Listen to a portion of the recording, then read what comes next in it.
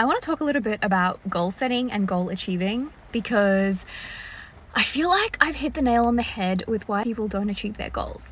And I'm going to share a bit of a personal example here. So yesterday I hit 10,000 subscribers on YouTube, and the number doesn't matter, it's irrelevant. It could be really small for some people, it could be really big for others. For me, it's significant, right? And you can see by the smile on my face how much it means to me. But every time I've hit this milestone, or whatever milestone I've had with my YouTube, for example, because I've had lots of little milestones to get to this point, I've always reflected on how I managed to achieve this time around when I didn't achieve all the other times I've attempted a YouTube channel. And just kind of reflecting on that made me think even further about why is it that most people don't achieve their goals? Or why is it that people don't even set goals? So this is kind of the headspace that I'm in. This is very much a rainy car chat, so bear with me. Now, the reason I think I've been able to achieve this milestone for myself is because I got super clear. And mind you, this is like 2 years ago, right? It's taken me 2 years. But I got so clear on this milestone, not just the 10,000 milestone, but like I've got lots of other milestones after this, and I had so many before this. But I guess I really got clear on my goal and my why behind my goal. I know that sounds cheesy, but you really need to have your why behind your goal, because all of the times that you don't want to do the work, it's the why that is actually going to pull you through. The goal of starting a channel and reaching the first 1,000 or whatever your goal is, it's really daunting because it's really overwhelming and you do not know how you're going to get there. But once you realize, depending on what your goal is, that you really have control over the input.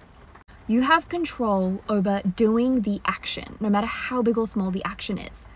If you focus on that, and you really break down your goal into tiny itty bitty steps, itty bitty increments, like, I have no doubt that you can achieve your goal, or anyone can achieve whatever goal they have. Because it's quite hard not to successfully do that really small thing. Or if you're unsuccessful at it, hopefully it's because you've made a bit of a pivot, or you've discovered something else along the way in doing that itty bitty little thing. But it's really hard not to do a really small thing. Anyway, going back to like why I feel like most people don't achieve their goals is because, one, people do not get really specific about what their goal is. Just wanting something, that's not a goal. And no matter how badly you want it is just not enough.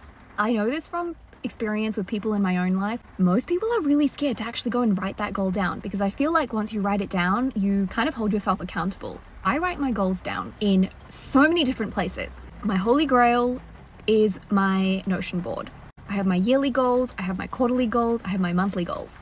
And then I have my sort of daily journal in which I remind myself every so often what my goals are.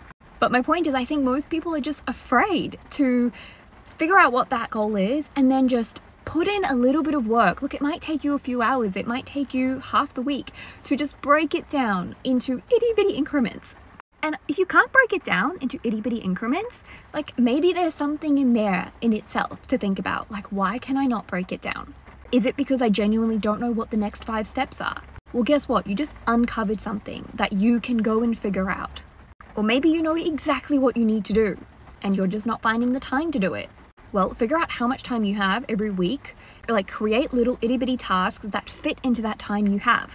Like, you need to make it specific. You need to make it smart. Basically, that's what I'm saying. You need a smart goal.